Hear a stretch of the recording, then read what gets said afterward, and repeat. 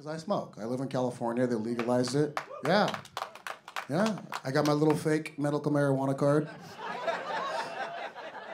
Yeah, I walked in the doctor's office just fake limping, twitching my right eye like, "Argh!" The doctor was like, "Sir, you need medical marijuana." I was like, "Thank you, master. Thank you." They deliver it to my house like Domino's fucking pizza.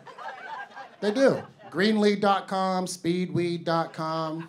You go on the, I swear to God, you go on the website, there's a little fucking list of things you can, little categories. You go to the weed category, you're like, oh, I want the fucking purple kush, and give me 2 grams of the fucking Smokey Robinson, or whatever the hell. Right? And then 30 minutes later, a fucking black dude with dreadlocks wearing a nurse outfit shows up with a fucking bag. And you give him your cash, he'll take a fucking credit card and throw it on his square. Boom, boom, he's gone. You open up the bag, your weed's in there. It's all vacuum sealed and professionally fucking packed. They throw in a couple nicely pre-rolled joints, a little fucking glass tube. Oh, I'll save this one for a nice occasion, right? They throw in a bunch of edibles. They give you like a bunch of gummy bear edibles and chocolate edibles. I don't fuck with the edibles. Fuck the edibles. Edibles, well, who thought of that? Me. Yeah, well, you must... I can't do it. I like to smoke weed. You're fucking high. You take an edible, you're like, I can't move my hands.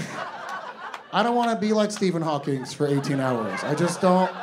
I want to be mobile. I want to move around. The only time you should take an edible is if you're flying to Australia, all right? That's an 18-hour flight. I've done it before. You rock an edible. You wake up, you're in fucking Australia.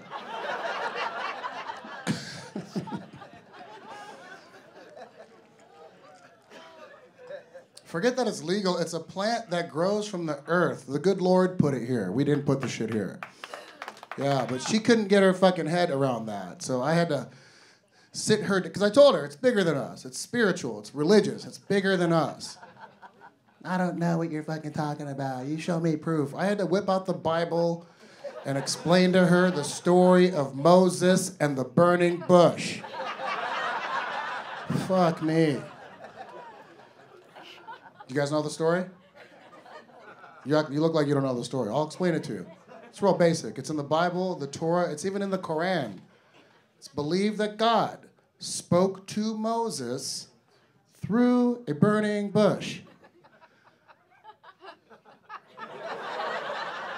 They wrote it in 3 different religions. Yeah, I believe the bush was burning, and perhaps it was burning because Moses was fucking smoking it. That's why. What?